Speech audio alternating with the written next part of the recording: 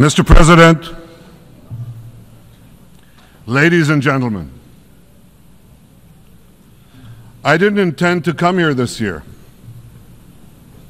My country is at war, fighting for its life. But after I heard the lies and slanders leveled at my country by many of the speakers at this podium, I decided to come here and set the record straight.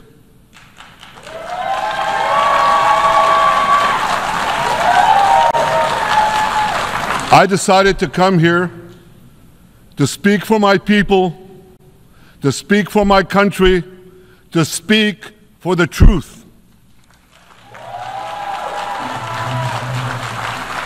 And here's the truth. Israel seeks peace. Israel yearns for peace. Israel has made peace and will make peace again.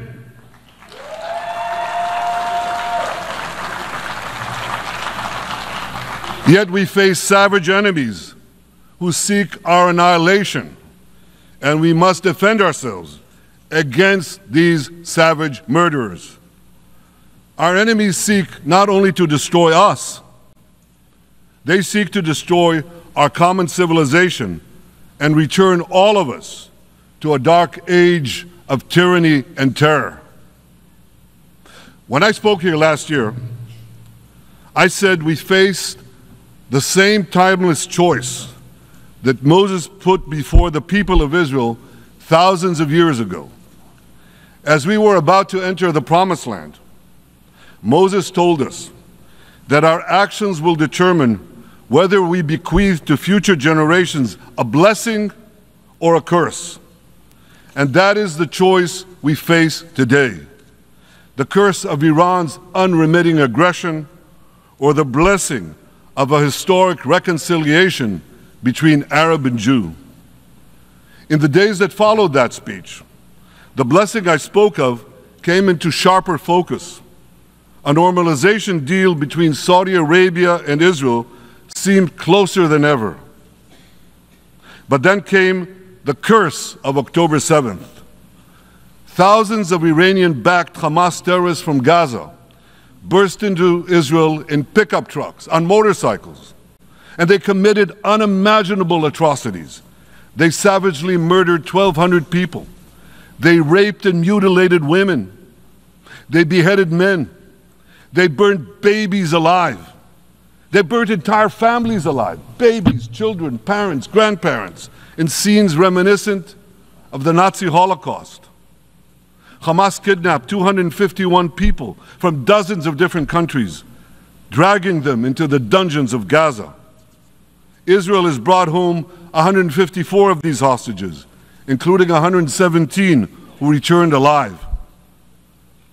I want to assure you, we will not rest until the remaining hostages are brought home too. And some of their family members are here with us today. I ask you to stand up.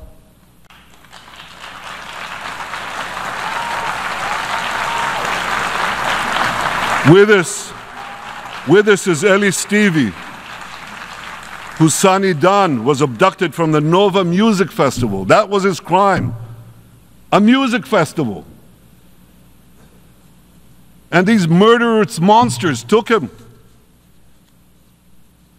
Kobe Smirno, whose son Jonathan was murdered, and his corpse was taken into the dungeons, into the terror tunnels of Gaza. A corpse held hostage. Salim al-Atrash, whose brother Muhammad, a brave Arab-Israeli soldier, was murdered. His body too was taken to Gaza. And so was the body of Ifat Hyman's daughter Inbar, who was brutally murdered at that same music festival. With us is Sharon Sharabi, whose brother Yossi was murdered, and who prays for his older brother Eli, who is still held hostage in Gaza. And with us too is Izhar Lifsich from Kibbutz Nir Oz, a kibbutz that was wiped out by the terrorists. Thankfully, we achieved the release of his mother Yocheved, but his father Oded is still languishing in an underground terrorist hell of Hamas. I again promise you, we will return your loved ones home. We will not spare that effort until this holy mission is accomplished.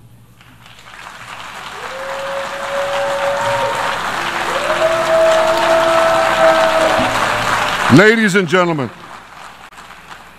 the curse of October 7th began when Hamas invaded Israel from Gaza.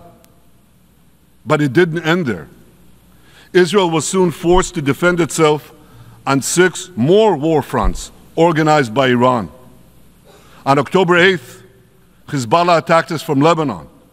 Since then, they fired over 8,000 rockets at our towns and cities, at our civilians, at our children.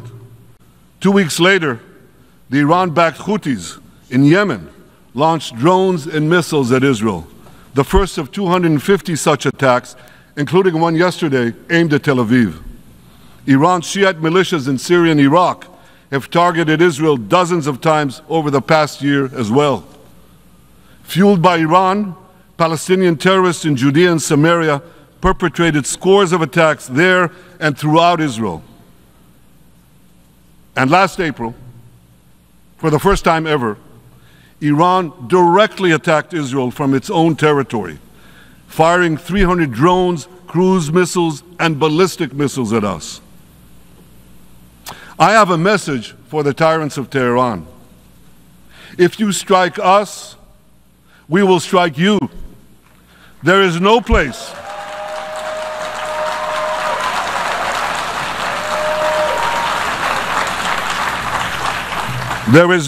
in Iran that the long arm of Israel cannot reach.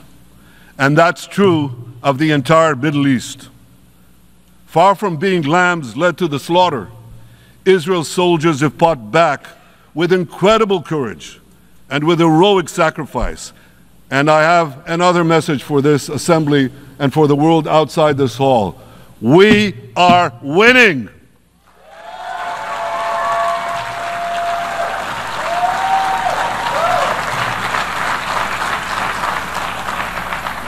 Ladies and gentlemen, as Israel defends itself against Iran in the seven-front war, the line separating the blessing and the curse could not be more clear. This is the map I presented here last year. It's a map of a blessing. It shows Israel and its Arab partners forming a land bridge connecting Asia and Europe between the Indian Ocean and the Mediterranean Sea. Across this bridge, we will lay rail lines, energy pipelines, fiber optic cables, and this will serve the betterment of 2 billion people. Now look at this second map. It's a map. Look at the second map. It's a map of a curse. It's a map of an arc of terror that Iran has created and imposed from the Indian Ocean to the Mediterranean. Iran's malignant arc has shut down international waterways. It cuts off trade. It destroys millions, destroys nations from within, and inflicts misery on millions. On the one hand, a bright blessing, a future of hope. On the other hand, a dark future of despair. And if you think this dark map is only a curse for Israel, if you think that, then you should think again. Because Iran's aggression, if it's not checked, will endanger every single country in the Middle East and many, many countries in the rest of the world. Because Iran seeks to impose its radicalism well beyond the Middle East. That's why it funds terror networks on 5 continents. That's why it builds ballistic missiles for nuclear warheads to threaten the entire world. For too long, the world has appeased Iran. It turns a blind eye to its internal repression. It turns a blind eye to its external aggression. Well, that appeasement must end. And that appeasement must end now.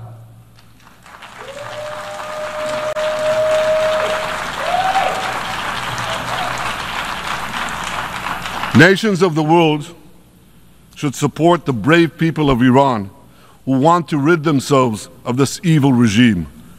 Responsible governments should not only support Israel in rolling back Iran's aggression, they should join Israel.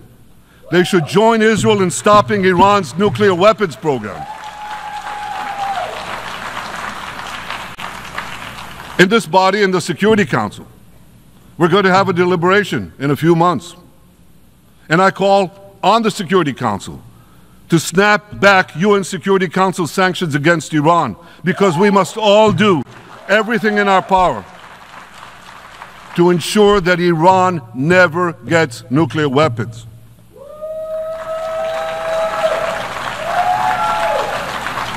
For decades, I've been warning the world against Iran's nuclear program.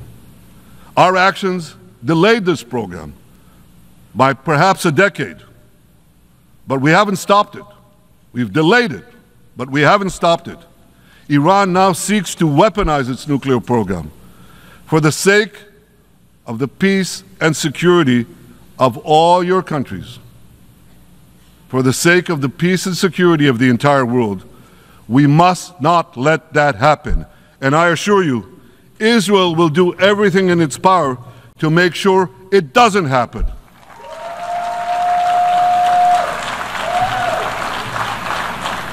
So, ladies and gentlemen, the question before us is simple.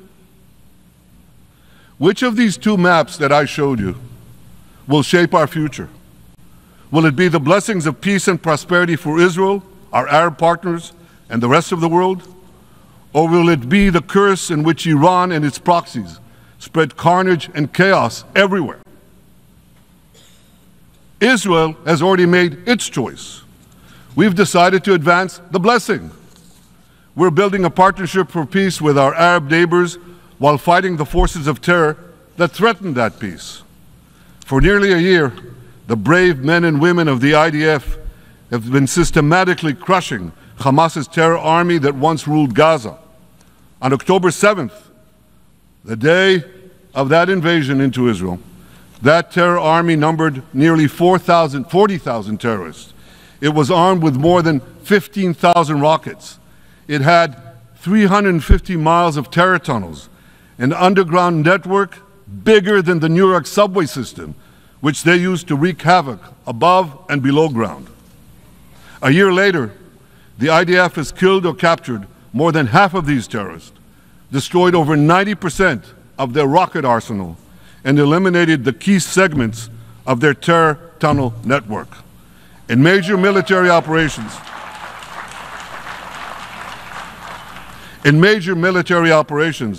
we destroyed nearly all of Hamas's terror battalions, 23 out of 24 battalions. Now, to complete our victory, we are focused on mopping up Hamas's remaining fighting capabilities. We are taking out senior terrorist commanders and destroying remaining terrorist infrastructure. But all the while, and I'll say this one more time, we remain focused on our sacred mission, bringing our hostages home, and we will not stop until that mission is complete. Now, ladies and gentlemen, even with Hamas's greatly diminished military capability, the terrorists still exercise some governing power in Gaza by stealing the food that we enable aid agencies to bring into Gaza. Hamas steals the food, and then they hike the prices.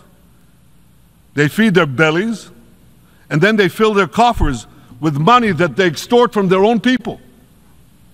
They sell the stolen food at exorbitant prices. And that's how they stay in power. Well, this too has to end, and we're working to bring it to an end.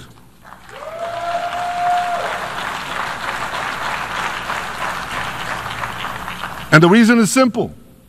Because if Hamas stays in power, it will regroup, rearm, and attack Israel again and again and again, as it is vowed to do. So Hamas has got to go.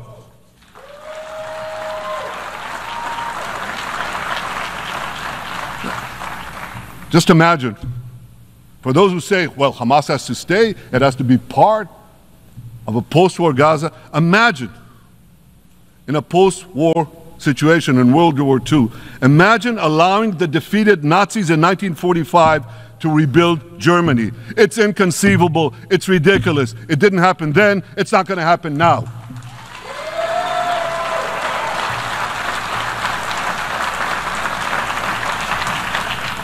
This is why Israel will reject any rule for Hamas in a post-war Gaza. We don't seek to resettle Gaza. What we seek is a demilitarized and de-radicalized Gaza. Only then can we ensure that this round of fighting will be the last round of fighting. We are ready to work with regional and other partners to support a local civilian administration in Gaza committed to peaceful coexistence. As for the hostages, I have a message for the Hamas captors. Let them go. Let them go. All of them. Those alive today must be returned alive, and the remains of those whom you brutally killed must be returned to their families. Those families here with us today, and others in Israel, deserve to have a resting place for their loved ones, a place where they can grieve and remember them. This war, ladies and gentlemen, this war can come to an end now. All that has to happen is for Hamas to surrender, lay down its arms, and release all the hostages. But if they don't, we will fight until we achieve victory, total victory. There is no substitute for it.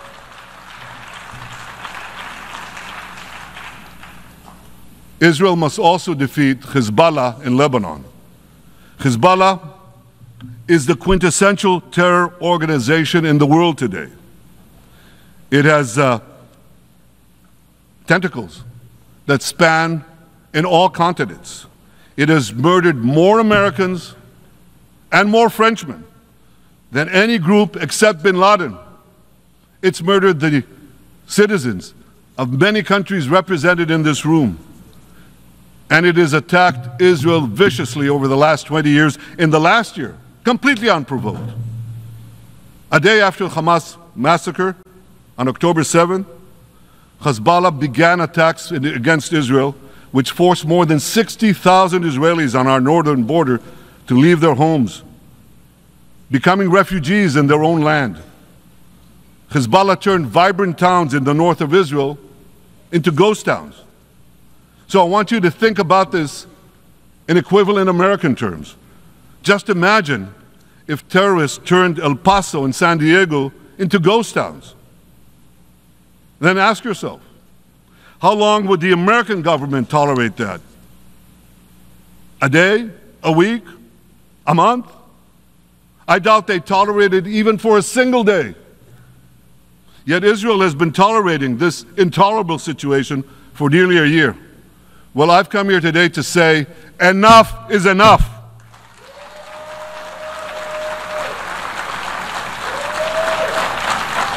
We won't rest until our citizens can return safely to their homes. We will not accept a terror army perched on our northern border, able to perpetrate another October 7th style massacre. For 18 years, Hezbollah brazenly refused to implement UN Security Council Resolution 1701, which requires it to move its forces away from our borders. Instead, Hezbollah moved right up to our border. They secretly dug terror tunnels to infiltrate our communities and indiscriminately fired thousands of rockets into our towns and villages. They fire these rockets and missiles not from military sites, not from that. They do that too. But they fire those rockets and missiles after they place them in schools, in hospitals, in apartment buildings, and in the private homes of the citizens of Lebanon. They endanger their own people. They put a missile in every kitchen, a rocket in every garage. I said to the people of Lebanon this week, Get out of the death trap that Hezbollah has put you in. Don't let Nasrallah drag Lebanon into the abyss. We're not at war with you. We're at war with Hezbollah, which has hijacked your country and threatens to destroy ours. As long as Hezbollah chooses the path of war, Israel has no choice, and Israel has every right to remove this threat and return our citizens to their homes safely. And that's exactly what we're doing.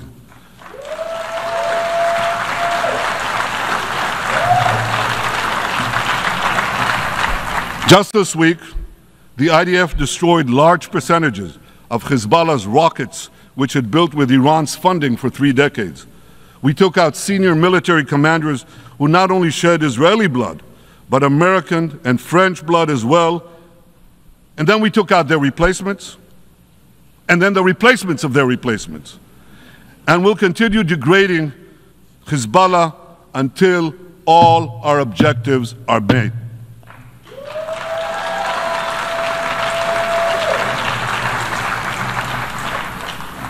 Ladies and gentlemen, we're committed to removing the curse of terrorism that threatens all civilized societies. But to truly realize the blessing of a new Middle East, we must continue the path we paved with the Abraham Accords 4 years ago. Above all, this means achieving a historic peace agreement between Israel and Saudi Arabia.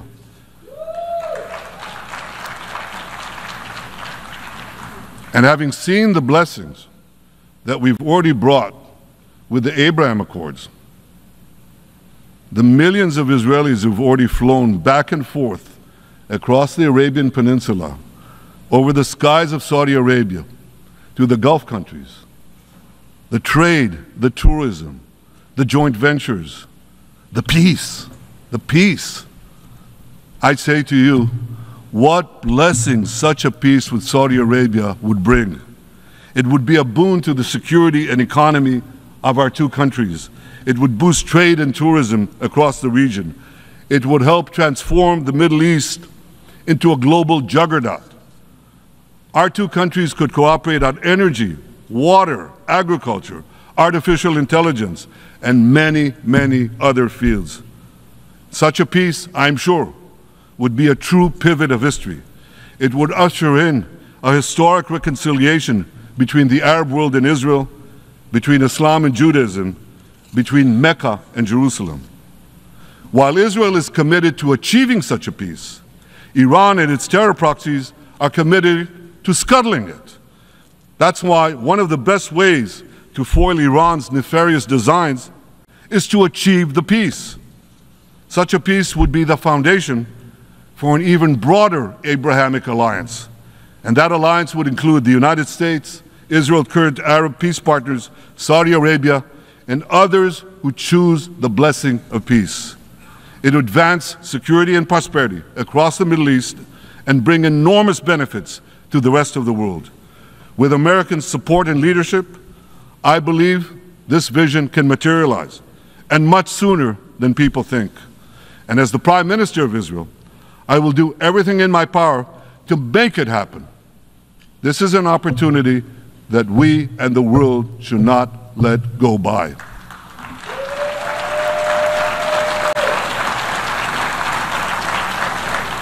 Ladies and gentlemen, Israel has made its choice. We seek to move forward to a bright age of prosperity and peace. Iran and its proxies have also made their choice. They want to move back to a dark age of terror and war. And now I have a question. And I pose that question to you. What choice will you make? Will your nation stand with Israel? Will you stand with democracy and peace? Or will you stand with Iran, a brutal dictatorship that subjugates its own people, exports terrorism across the globe? In this battle between good and evil, there must be no equivocation. When you stand with Israel, you stand for your own values and your own interests. Yes, we're defending ourselves, but we're also defending you against a common enemy that through violence and terror seeks to destroy our way of life. So there should be no confusion about this. But unfortunately, there is a lot of it in many countries and in this very hall, as I've just heard. Good is portrayed as evil, and evil is portrayed as good. We see this moral confusion when Israel is falsely accused of genocide, when we defend ourselves against enemies who try to commit genocide against us. We see this too when Israel is absurdly accused by the ICC prosecutor of deliberately starving Palestinians in Gaza. What an absurdity! We helped bring in 700,000 tons of food into Gaza. That's more than 3,000 calories a day for every man, woman, and child in Gaza. We see this moral confusion when Israel is falsely accused of deliberately targeting civilians. We don't want to see a single person, a single innocent person die. That's always a tragedy. And that's why we do so much to minimize civilian casualties, even as our enemies use civilians as human shields. And no army has done what Israel is doing to minimize civilian casualties. We drop flyers, we send text messages, we make phone calls by the millions to ensure that Palestinian civilians get out of harm's way. We spare no effort in this noble pursuit. We see yet another profound moral confusion when self-described progressives march against the democracy of Israel. Don't they realize they support the Iranian-backed goons in Tehran and in Gaza, the goons who gun down protesters, murder women for not covering their hair, and hang gays in public squares, some progressives? According to the US Director of National Intelligence, Iran funds and fuels many of the protesters against Israel. Who knows, maybe some of the protesters, or even many of the protesters outside this building now.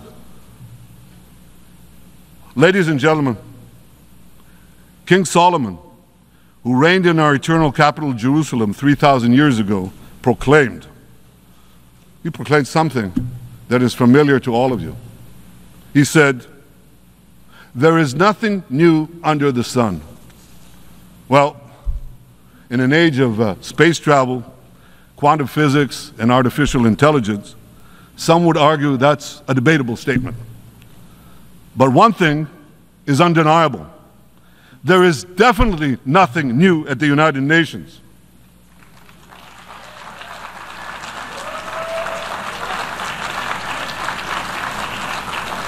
Take it from me.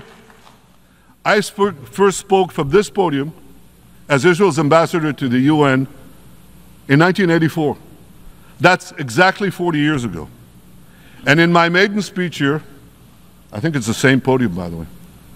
In my maiden speech here, I spoke against a proposal to expel Israel from this body. 4 decades later, I find myself defending Israel against that same preposterous proposal. And who's leading the charge this time? Not Hamas, but Abbas, Palestinian Authority President Mahmoud Abbas. This is the man who claims he wants peace with Israel. Yet he still refuses to condemn the horrific massacre of October 7th. He's still paying hundreds of millions to terrorists who murder Israelis and Americans. It's called pay for slay. The more you murder, the more you get paid. And he still wages unremitting diplomatic warfare against Israel's right to exist and against Israel's right to defend itself. And by the way, they amount to the same thing. Because if you can't defend yourself, you can't exist. Not in our neighborhood, certainly, and maybe not in yours. Standing in this podium 40 years ago, I told the sponsors of that outrageous resolution to expel Israel, "Gentlemen, check your fanaticism at the door." Today, I tell President Abbas and all of you who would shamefully support that resolution, check your fanaticism at the door. The singling out of the one and only Jewish state continues to be a moral stain on the United Nations. It has made this once respected institution contemptible in the eyes of decent people everywhere. But for the Palestinians, this UN House of Darkness is home court. They know that in this swamp of anti-Semitic bile, there's an automatic majority willing to demonize the Jewish state on anything. In this anti-Israel flat earth society, any false charge, any outlandish allegation can muster a majority. In the last decade, there have been more resolutions passed against Israel in this hall at the UN General Assembly than against the entire world combined. Actually, more than twice as many. Since 2014, this body condemned Israel 174 times. It condemned all the other countries in the world 73 times. That's more than 100 extra condemnations for the Jewish state. What hypocrisy, what a double standard, what a joke. So the UN's hostility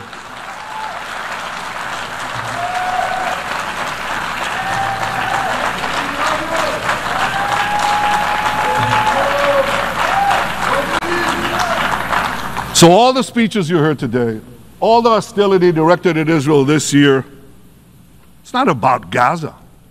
It's about Israel. It's always been about Israel's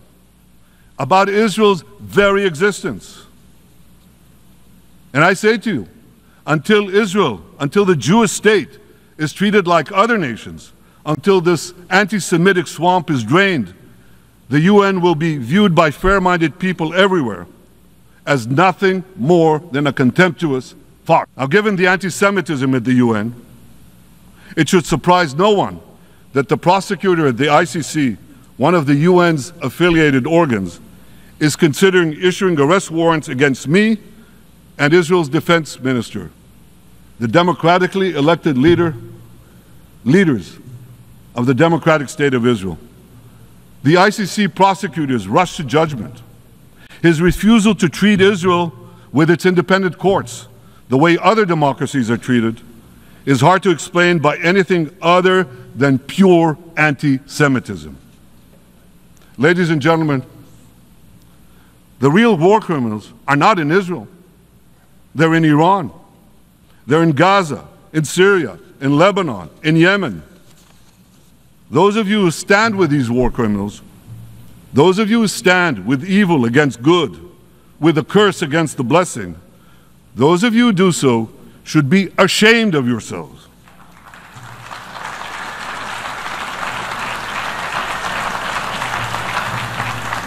But I have a message for you. Israel will win this battle. We'll win this battle because we don't have a choice. After generations in which our people were slaughtered, remorselessly butchered, and no one raised a finger in our defense, we now have a state. We now have a brave army, an army of incomparable courage, and we are defending ourselves.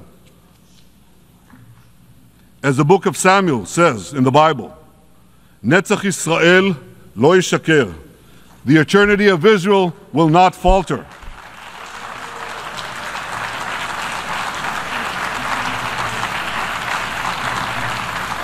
In the Jewish people's epic journey from antiquity, in our odyssey through the tempests and upheavals of modern times, that ancient promise has always been kept, and it will hold true for all time. To borrow a great poet's phrase, Israel will not go gently into that good night. We will never need to rage against the dying of the light, because the torch of Israel will forever shine bright.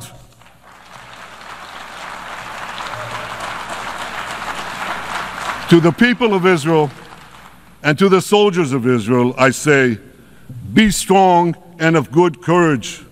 חזקו ואמצו ואל תיראו מפניהם, כי אדוני אלוהיך הוא ההולך עמך, לא ירפך ולא יעזבך. Am Yisrael Chai, the people of Israel live now, tomorrow, forever. Thank you.